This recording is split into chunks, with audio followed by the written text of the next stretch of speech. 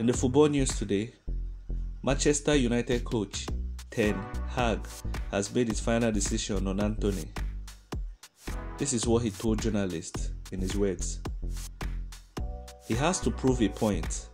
That he will do. And he has big potential. He hasn't shown it lately, but I know what his talent is. What do you think, United fans? Should Anthony stay or should he go?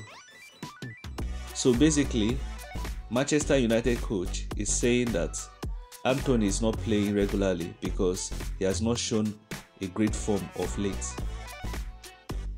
If you're a staunch Manchester United fan, do you think Anthony should be sold to another club? Do you think he has performed consistently for Manchester United? Or do you think it's all about showboating, which has not yielded to results?